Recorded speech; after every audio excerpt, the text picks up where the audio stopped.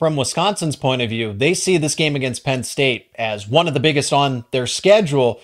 They see this as a winnable game, even though the matchup doesn't favor them.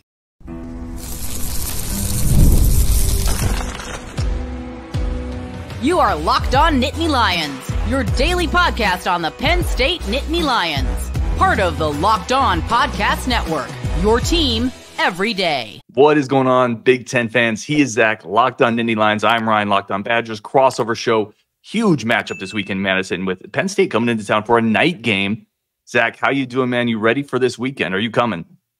I will not be at the game, but I'm very excited because Wisconsin is, from my point of view, peaking at the right time. I thought that this Penn State game, this wouldn't be as tough of a matchup, but as Wisconsin starts to continue to figure things out, losing both its starting quarterback and running back for the season, it seems like the Badgers are trending in the right direction, and this is a primetime game at night, as you've already mentioned.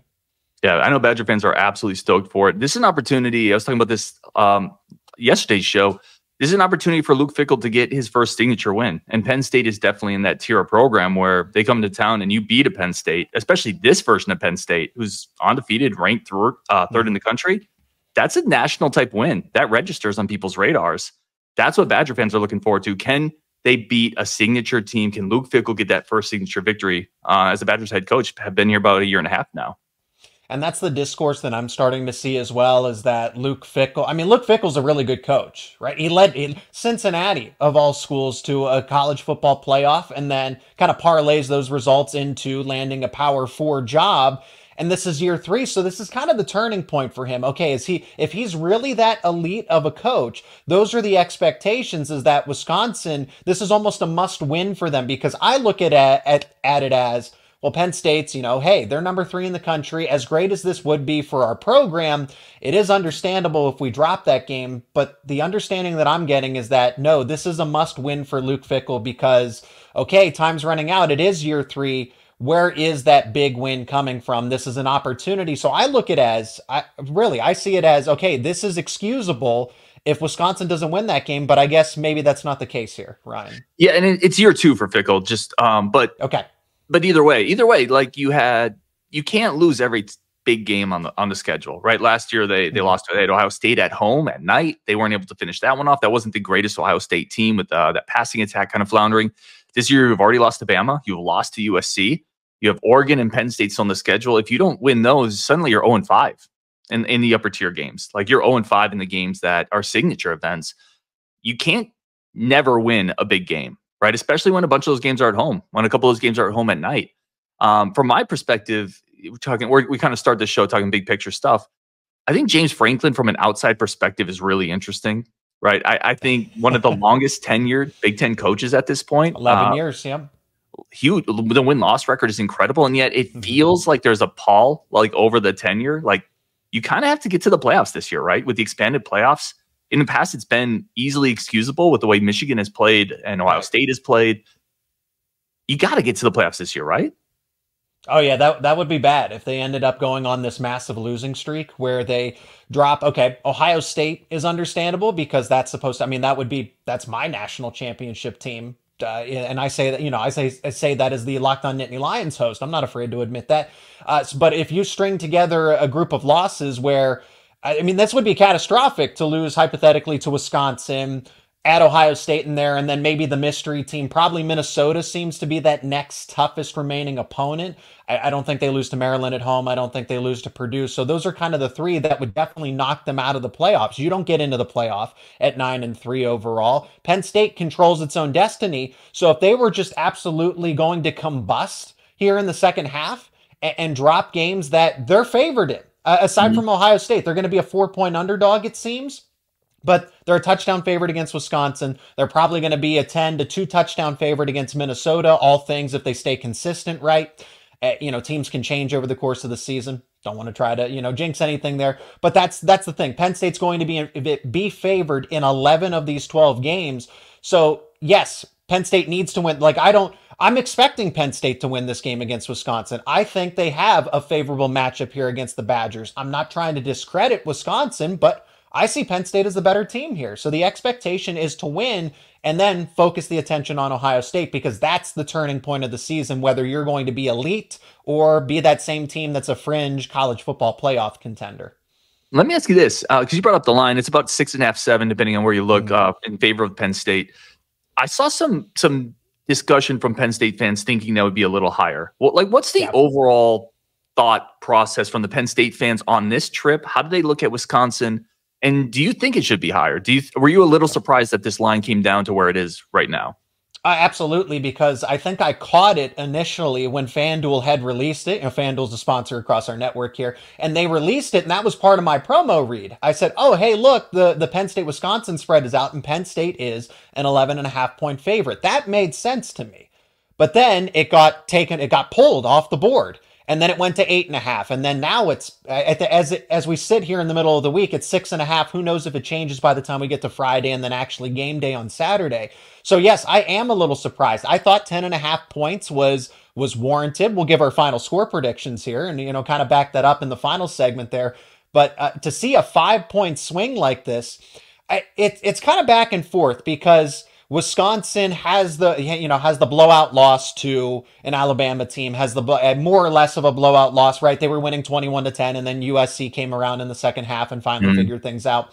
And then the most recent streak of games for Wisconsin is Northwestern, a banged up Rutgers team, and I'm blanking here on Purdue. And then, Purdue as the bottom feeder of the Big Ten this year, and might be one of the worst teams in FBS football. Okay, so we agreed that Wisconsin is starting to figure things out. I think they're peaking at the right time, but then you look at the actual results and it's like, okay, they're beating up on teams that they should be winning against, and they're losing to the teams that they should be losing against. So all things are kind of consistent here, but other people see this as, this is upset territory. This is a primetime night game. It's a revenge game for Wisconsin because of what happened in 2021. Two different regimes here, right? That's Paul Chryst versus a Luke Fickell. Luke Fickell has no stake in that, but there might be some holdover Wisconsin players that maybe see it a little bit differently. I don't know.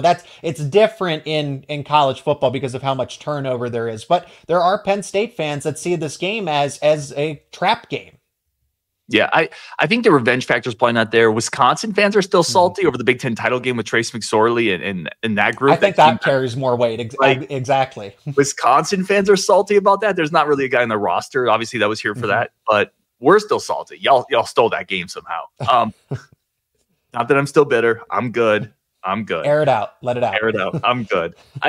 The part of the narrative that I think is easy to do, and if I was a Penn State fan or if I was a national analyst, I would probably fall into this trap as well, is kind of what you just said. Wisconsin beat the teams they're supposed to, beat them pretty bad, but what is a Rutgers? What is a Purdue? What is a Northwestern?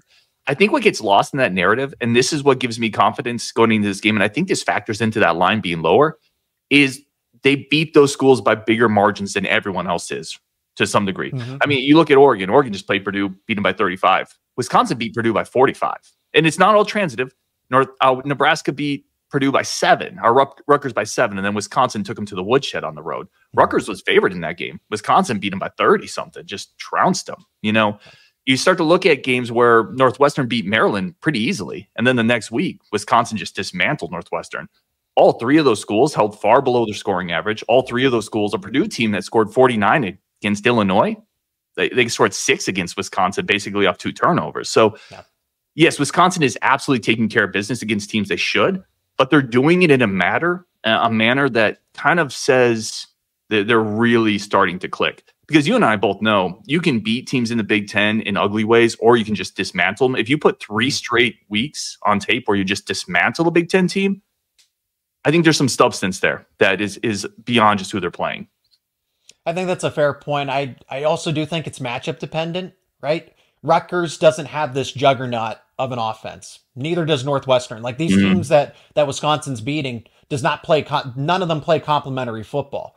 Whereas now you're facing a Penn State team that does play complementary football. They can turn up the tempo, go quick on offense, and score as quickly as 20 seconds. I think it was 13. I think they scored in 13 seconds against West Virginia, somewhere in that time frame, 15 to 20 seconds there. And then they can sustain the 10, 12, 15 play drive that just wears out a defense and keeps the offense on the sideline and keeps them ice cold. Northwestern, Rutgers, and definitely not Purdue. They can't do that. They can't play complementary football. No, it's very true. All of those teams are lacking somewhere. And that is where, Penn State is coming in, and that's not just a level up in competition. That's a tier up. And I've told Badger fans all week, like, I think Wisconsin is going to play well here. Again, we're going to get into score predictions. They have to play really well, though. Like, this is not a game where you can start slowly. You can turn the ball over. Wisconsin has struggled with that at times with Braden Locke. Penn State's really good. The defense is there. The front seven's there. Statistically, they're holding people on the rushing attack, and then they're not letting them convert third downs. It's all clicking. So I agree with you there. It is a much more complimentary team. I'm really curious with their offense specifically, with the Penn State offense specifically, new offensive coordinator, obviously.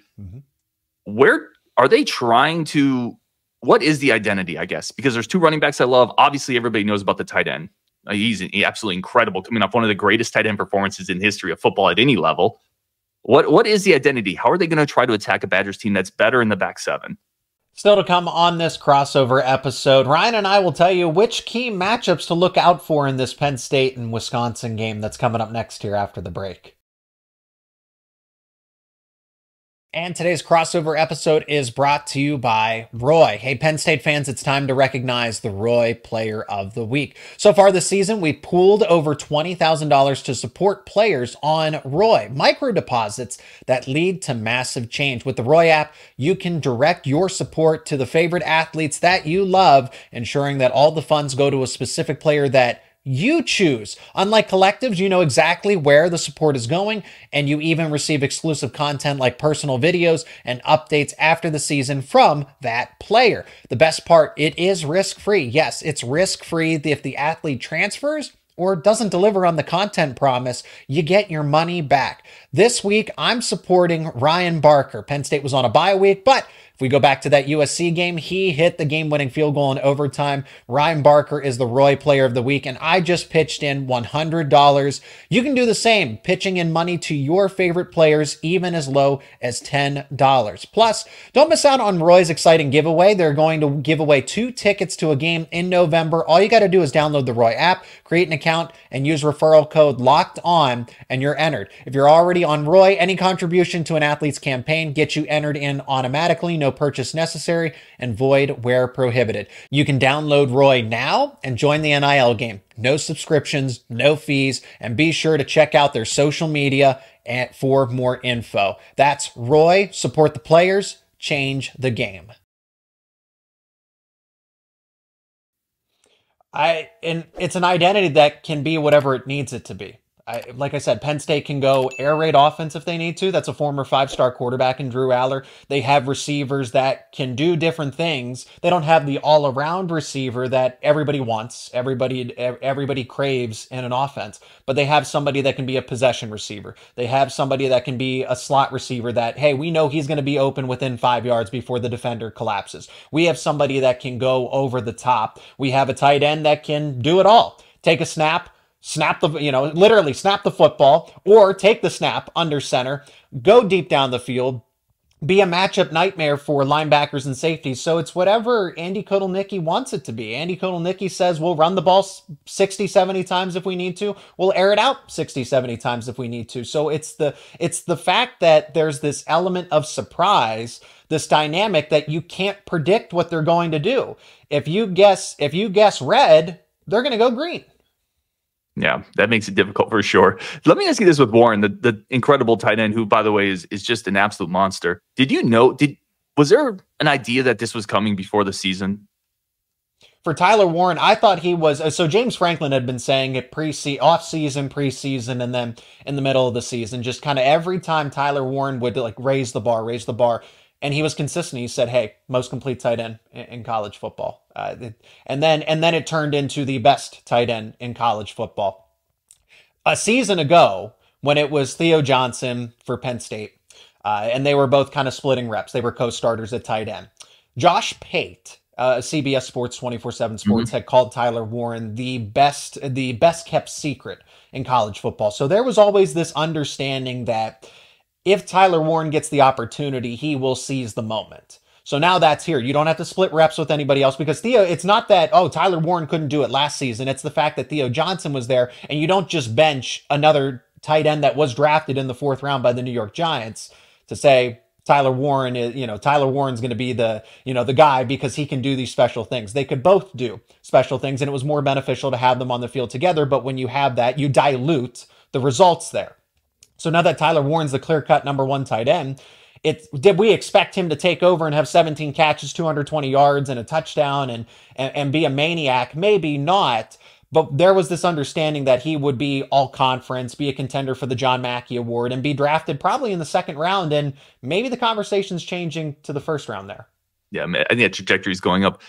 How do you guard him? Like, what have you seen? And the thing with great players is you never completely stop great players. And even when you do, it's because you're devoting so many resources to it. It's opening other things up.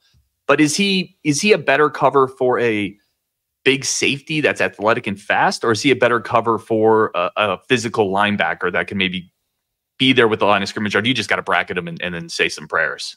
So Andy Kotelnicki's he's almost getting to a point where he's scheming Tyler Warren open at all times. So part of it is Tyler Warren's really talented. Part of it is you have an offensive coordinator that knows the defenses are going to try to bracket him. They're going to do so many things. And I've just said good luck. But Andy Kotelnicki is taking it a step further to say, okay, you want to bracket him, we won't even let you do that. Because that's what most teams will do. They'll concede that player and say, all right, you want to put 2 defenders on him? Fine, that opens up somebody else. But Andy Kotelnicki's like, no, you're going to have to triple cover him. Because we can out-scheme you to a point where the bracket doesn't work. Then Warren's open, and then you leave somebody else in single coverage, and you take 2 defenders out of the play, and Warren's still open. So it's kind of crazy what Andy Kotelnicki can do with Tyler Warren at tight end. So let me throw this back because I feel like we're having too much of a Penn State Q&A. Yeah. Wisconsin on the other side, I know came in with the expectations, or at least I look back at ESPN's analytics, the FPI that they had Wisconsin inside the top 10 defensively. I think it's safe to say that Wisconsin defensively is a top half team, closer to maybe the top 25 as opposed to the top 50. But this is a team that I feel like is not living up to expectations, in my personal opinion. Is that did you view this defense as a top 10 team going into the season, top 10 defense going into the season? No, going into the year I didn't. And I still don't think it is, because the team doesn't have a really disruptive guy on the defensive line. I think every great defense, when you boil it down to it, has a couple you can scheme, you can have the best scheme in the world and incredible technique and a bunch of great kids in the back 7. You need a couple NFL defensive linemen. You just need, or at least one. And to be a top 10 defense, a real top 10 defense. I don't think Wisconsin has that. So I don't think they are a top 10 defense, a top 15 defense. I do think they're a top 20 defense. Like the secondary is really good. If you want to start with kind of the strengths of this Badgers defense, the secondary is really, really good. Really good. A couple NFL guys back there. There's a young freshman who's playing already. Hopefully he got banged up last week, and hopefully he's going to play. Xavier Lucas, who's really started to earn a lion's share of those reps. But Rico Hallman had 7 picks last year at corner, veteran guy. Hunter Wohler and Preston Zachman are a really, really good veteran, talented safety duo. That's really the heartbeat of this team. And then the linebackers are more athletic, faster than they were last year. Defensive line has gotten better as the year went on. It's become more stout.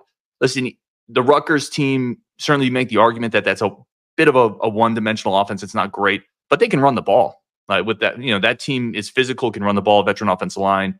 Wisconsin just completely shut them down there. So they've gotten more physical running against the run.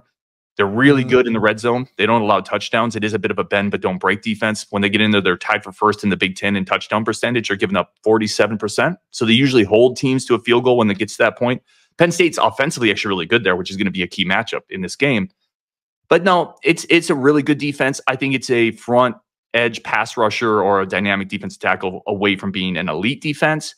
I will say one of the things that they've gotten better at, but they're still not there, is being able to rush the passer. And it feels like that's something Penn State has done a good job of this year, is protecting Aller. And I don't think Wisconsin's going to be able to get to them without blitzing. That's one of my big concerns in this game. How is Aller against the blitz? And how is he if he's just able to sit back in the pocket? Aller's, either way, it's kind of a pick your poison type of thing because he handles the blitz well. He's not a statue. He's not afraid. And he's actually got great pocket mobility. He's not going to beat you with straight line speed, but he can pick up 5 to 10 yards if he needs to. So if you don't leave a QB spy out there, on a 3rd and 5, that's another player that Wisconsin's defense is going to have to account for. Then the actual blitz itself, sure, Aller has been taken down. He's been sacked behind the line of scrimmage a few times this season. I would say that Penn State's strength on the offensive line, or if I had to pick one or the other, run blocking versus pass blocking, I would take pass blocking. I think pass blocking has been better. Penn State has bailed out the run blocking with 2 elite caliber running backs in Singleton and Allen, and they're also really good at picking up the blitz as well. They are phenomenal when it comes to staying in as extra pass protection. Singleton had the one highlight where he leveled a defensive end and then went out and caught the pass in the flat and then trucked somebody for the first down on like a 3rd and 6, 3rd and 7 against Illinois. So that's what, he can do it all in one play, and so can Katron Allen. But as far as Drew Aller goes, if you give him time to go through his progression, sit through, because Drew is very good. His best attribute is making smart decisions. Rarely does he turn the ball over. And I know people might say in the comments, Zach, he had 3 interceptions against USC. One of them was a last-second Hail Mary at the end of the game.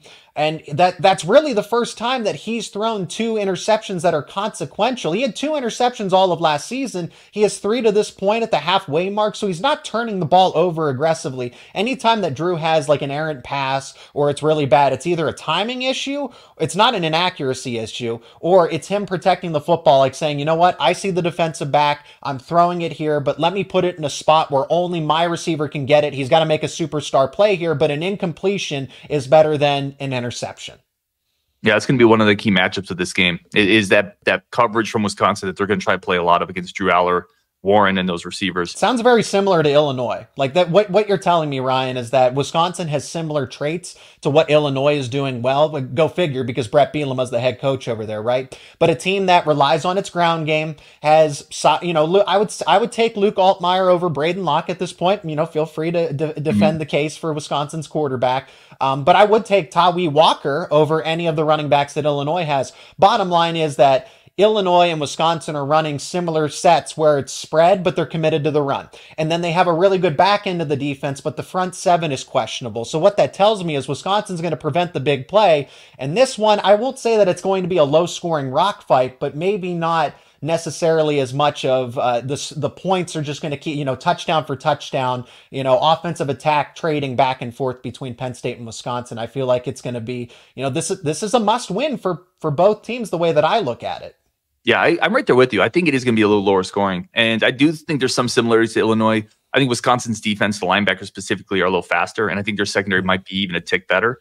I would agree with you. I think Altmaier is a tick higher. The Wisconsin offensive line is better than Illinois, and the running attack in general with Tawee Walker and a few pieces behind him, I think is a tick better, which that's going to be a great battle. Maybe we switch it to that. Well, Wisconsin offensively, what they've done. So there's really been a mid-season evolution or update, however you want to call peaking. it. Yeah, peaking for sure. And they started the year with a rotation at running back that really wasn't working. So Ches Malusi, Tawee Walker, and some younger guys, Cade Yakimelli, and it felt like they just couldn't really figure out who we want to be that bell cow. And it's hard. We had Brian Calhoun on the show, who's a former Badgers running back, played for the Lions for a little bit, and he said it's just hard if you can't get into a rhythm as a running back. Well, a couple weeks ago, they said Tawee Walker, Oklahoma transfer coming in, you're going to be the guy. And he has absolutely exploded in that role. He's been great the last couple weeks, physical, always falls forward, runs between the tackles, makes a couple guys get him every time.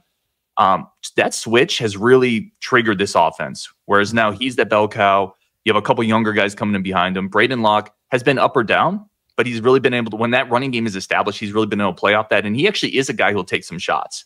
Unlike kind of last year, Tanner Mordecai, or early this year, Tyler Van Dyke, Braden Locke is coming in and he's giving guys shots. He's trying to air it out. He doesn't have the greatest arm or the greatest physical skill set. And some of those airing out moments lead to picks. Like he's had too many turnovers, but he is a guy where if Penn State is forced to pay a little more attention to that running game, he will pop something behind him. I'm curious that, to me, if Penn State can stop the run or if they can hold up, I know they're coming into the year, I think, giving up 3.2 per carry, which is one of the better numbers in the Big Ten. If they can hold up in the front 7, I think it's a long day for Wisconsin. Still on the way in this crossover episode, our final score predictions plus keys to victory for both Penn State and Wisconsin. That's coming up next after a word from our sponsors. And today's crossover episode is also brought to you by FanDuel. Hey, NFL fans, you can start the season with a big return on FanDuel, America's #1 sportsbook. So when you get a hunch in the middle of the game, you can check out all the latest stats, view live play-by-play, and so much more. And it's all on the same page where you place your bets. It's a convenient, simple setup. Plus, you're going to get started with $200 in bonus bets guaranteed when you place your first $5 bet. That's all it takes. $5 to get $200 in bonus bets guaranteed. You just got to place that first $5 bet. That's over at FanDuel.com. And if you look over at FanDuel, the lines are up for Penn State at Wisconsin. Penn State is a 6.5-point favorite. That spread opened up as a double-digit favorite for Penn State. Now it's down to 6.5. The money line for Penn State is -230. It's +188 for Wisconsin, and the total is set at 47.5. If you like those lines, you can bet them right now at FanDuel.com. Again, that is FanDuel, America's #1 sportsbook. Yeah, and it's I think this is where the coaching kind of comes into play here. It's going to be a chess match because I feel like Luke Fickell can scheme some of those things. Penn State's run defense has been consistent. They've been really good. They're not to the extent like last year. UCLA and Penn State were the top teams when it came to yards per carry, and those are the metrics that I always look at. So I'm glad to see somebody else on the Locked On Podcast Network here appreciates yards per play, yards per pass, yards per carry, because you can't get a full understanding of yards per game. Because a lot happens there. So that's why, because how many plays are being run in that game? Did that go to overtime? Oh my goodness, they let up 500 yards, but how many plays were run? So you need to look at, so that's why it's important. So when Penn State faces a running team that's going to run the ball 50, 60 times, and they hold them to 3 yards per carry, that's really like they held the Illinois offense in check. They were very committed to the run. They said, we are going to run it on first and second down. And Penn State said, we dare you. And that's why Illinois was only held to 7 points. So Wisconsin is going to have to change things up. They can't say, okay, we'll go first down, make it 2nd and 7. Second down, we're going to try to make it 3rd and 4. No, Penn State is going to say, okay, if you want to do that, we can force you into a 3rd and 8, 3rd and 10 type of situation. You're not just going to get an easy 5 yards on the ground each time.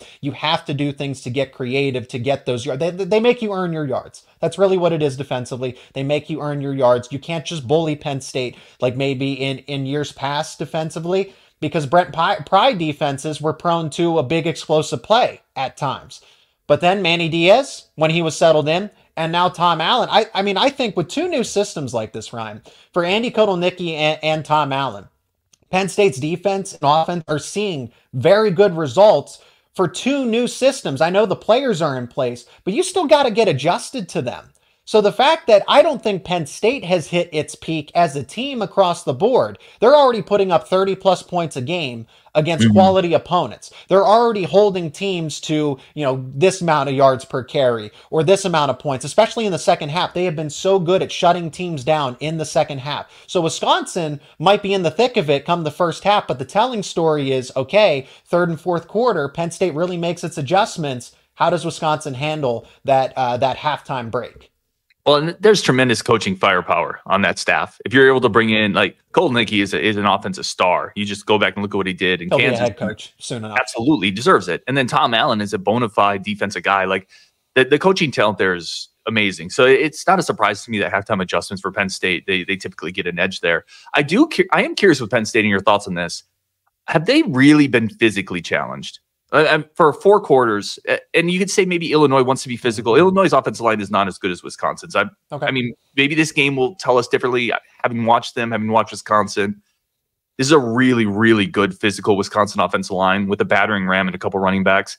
I don't know if Penn State has been challenged for 4 quarters physically. USC is a really good team. They're not going to physically necessarily challenge you for 4 quarters.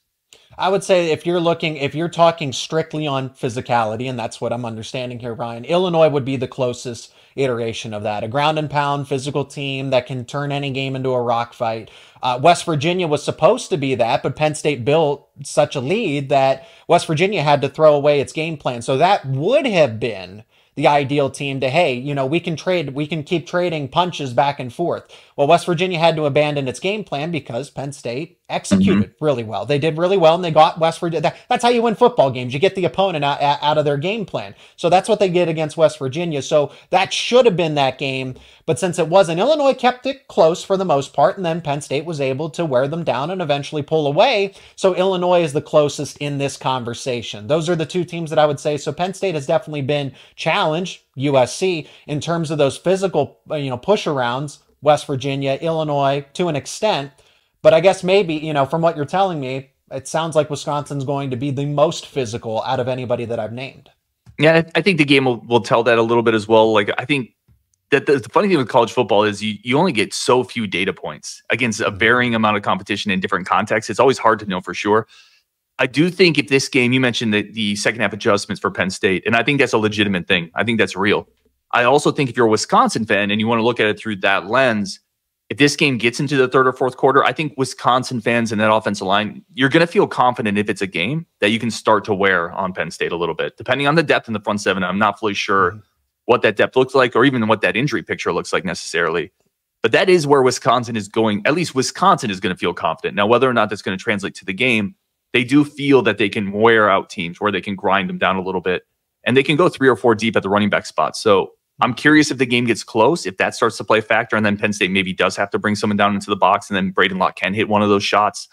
To me, that's a game script. If Wisconsin does win this game, and they are an underdog for a reason, Penn State is the more talented team. But if Wisconsin does win this game or make it a game, I think that's the game script. It's that running game, wear them down, and then hit a couple play action shots, RPO shots over the top. Well, that James Franklin's definitely aware of Vinny Anthony. I know that Will Pauling is the most targeted player, but Anthony is that guy that can, stretch the defense, hurt you over the top. And I think Penn State is just, they've seen it before. If they can force it, and that's the thing, the key for me is to forcing, Penn State's going to want to build a lead. Because I think Wisconsin wants to, hey, we can wear you down and stay in this game, kind of turn it into more of a rock fight. They don't want to get into a shootout with Penn State. Braden Locke isn't built for that. Will Pauling, Vinny Anthony are quality receivers from what I've gathered, but those guys, that group can't take over games and get into it, get into a shootout against a Penn State team that I think can handle it. Penn State showed that it can handle a shootout against USC. Penn State showed that it can handle a rock fight against Illinois. So I think if Penn State's able to build a 10-point, 14-point lead and then just eventually wear down Wisconsin the way that Wisconsin has worn down other teams, that game plan executed to perfection against Northwestern, Penn State's going to say, Wisconsin, here's a taste of your own medicine, and kind of do the same thing. Yeah, and I agree with you there. If Penn State's able to get ahead and force Wisconsin into some concepts outside of its comfort zone, that's a problem for Wisconsin. Wisconsin's game script to winning is narrower than Penn State's in terms of variability. Yeah. Penn State can win in different ways. I think Wisconsin can win in a more specific way, but I do think they can win in that way. I don't think that is an outlandish thing for them to accomplish. The thing with these night games, these environments, there's an argument this is a bigger game for Wisconsin than it is Penn State, especially in the scope of a 12-team playoff. Penn State has Ohio State on the schedule, right? They have potentially bigger fish. I hate to say it, I'm a Wisconsin guy, but like Ohio State, for a Penn State fan, a player is going to register at a different level than Wisconsin. This is a huge game for Wisconsin, night game, home game, coming off momentum, which matters in college football. It matters for young players. It matters for adults, having that momentum 3 straight. I think all those intangible things factor into Wisconsin. The bye week's interesting to me. Penn State coming off a bye week. That can sometimes lead to slow starts. It's also great to have your players healthy and rested in 2 weeks to prepare for opponents. But sometimes you see teams come off a bye and it takes them a half a quarter, like a quarter to get into it. That's another factor that's going to be interesting to track as this game goes on. I think that, Penn State's prepared for it, right? They've done it all season, being that second half of a team. I think the bye week's actually beneficial for them. I don't expect them to have slow starts as frequently down there. There's only 6 more games for Penn State, but I don't think that will be as much of an issue down the stretch, because all of the problems that Penn State has, it's not a talent problem. It's a timing. It's a communication. It's a simple, small X's and O's execution type of thing. The only way you're going to get better is when you actually play tangible games. You can only learn so much about yourselves in practice. You actually have to play an opponent that's trying to stop you, and that's where you make adjustments, because everybody's pushing the boat forward, right? For Penn State, they're all trying to do the same thing to reach a common goal, while Wisconsin's trying to, all these other teams are actually trying to limit Penn State as best as they can, and they don't care what the result is as long as it's in favor of itself, right? So in Penn State's case, I think the bye week's going to help them not only to, yes, get healthy, be rested, long trip out to Los Angeles, and then you got to go back on the road to a top, like that's one of the best environments in college football is Camp Randall. Like I do not question that environment that Penn State's going into for a night game. And I think that helps Wisconsin's case. And maybe that's why the spread has moved the way it has. But I also think the bye week is helping Penn State in a way to work on the little things and fine-tune some things that can take them from a great team to an elite playoff, like a deep run playoff team. Wisconsin's going to test them, though. Wisconsin's a good team, but I like all of the. I don't think that there's really any significant mismatches here, Ryan, when it comes to Wisconsin versus Penn State. I think there are for Wisconsin, but not in Penn State's case. Anything that Wisconsin throws at them, they can handle. I'm interested in if there is a key matchup that you're looking at. Because for me, one that I had circled is that red zone, right? As Penn State, Wisconsin has let teams go on some drives this year. But again, in the red zone, they've really tightened up statistically. Number one, actually tied number one in the conference with Washington, just holding teams out of the end zone, forcing field goal attempts. Penn State's been pretty good there. Again, 71% of their trips into the red zone ended in a touchdown. It's going to be good against good in that situation. To me, that's a big matchup. If Wisconsin can limit Penn State in those moments, holding to some field goals, maybe even keep them out of the field goal range a couple times, I think Wisconsin potentially probably wins this game if they can win that battle. Is there a battle you're looking at potentially, good versus bad, or a matchup? You said there were a couple that you think really favor Penn State in this tilt. Well, now after, you telling me that Wisconsin's secondary is better than what they've seen against an Illinois, I'm looking forward to seeing Penn State's passing attack versus Wisconsin's secondary, see how the receivers are doing, because they can go to a Tyler Warren, a Julian Fleming, a Liam Clifford, and Amari Evans. I'm sitting off rattling names for Wisconsin fans that are probably like, we can handle them. But it's the fact that Drew Aller has a bunch of options to go to. It's not one or two select guys. And Liam Clifford's gone over 100 yards in a game. Amari Evans has done it twice. Trey Wallace has done it. Tyler Warren's gone over 200. So you have to account for those guys. And then both running backs out of the backfield that can be on the field at the same time or one at a time. So it's not like Drew Aller has, if you take this guy away, if you take Tyler Warren away, where does he go? He has legitimately 5 other options that he can rely on. So I'm eager to see what Wisconsin's pass defense does against a pass offense for Penn State that I think is only going to get better. And then how does Wisconsin control the football? If they do if they can play this where they can ground and pound, try to wear Penn State's defense out, play ball control and keep it a 1-score game, or if Penn State's able to build that 10, 14-point lead, how does Wisconsin get back into it doing something they're not comfortable doing? Yeah, I think that's a really tricky one if Penn State gets up. I almost think that's one of the keys to the game. Wisconsin can't let Penn State get 14 up, 10 up. They have to keep them at arm's length. And that could be down 7, and that's fine. Yeah. You got to keep it within a distance there. You want to do game predictions? As we're kind of wrapping this show up, we're at about 33 minutes. Yeah, we can do. I think final score predictions are fitting here. If you want to go first, because From what I'm hearing, you think that Wisconsin's going to pull off the upset. And I do agree that this is more consequential for Wisconsin because if Wisconsin believes that it's a dark horse playoff contender, you lose this third game, Wisconsin's out. Penn State already ended USC's season, so now Penn State can do the same thing if Wisconsin's not careful. Yeah, I mean, I'll just say, too, I think there's probably that narrative out there because the playoffs. I don't think Wisconsin is a dark horse playoff contender. Okay. I think they still have Oregon coming up. I don't think they're going to beat Oregon. That's going to give them 3 losses and 2 of them not exactly pretty. So I do think, though, Wisconsin is trending in the right direction, right? I think momentum is building. And college football is odd. The better team on talent doesn't always win. And if you go to a team that's playing with a lot of momentum, has figured some things out offensively, the defense is peaking, and you have to go to their house after a bye week, I do think sometimes that translates to a lull. I tend to think Wisconsin is going to be able to have some success on the ground against Penn State. Braden Locke has showed when that happens, he's able to exploit some one-on-one matchups. You mentioned Vinny Anthony. That's another guy that's come up recently. He's really exploded onto the scene. Prior to last week's game, he was averaging 26.09 yards per catch. Again, small sample size, but he's given lightning to this team that hasn't had lightning on the edge in a long time. So now you have a burner to go with that power running team. It's a healthy team right now. It's a team that's found its stride.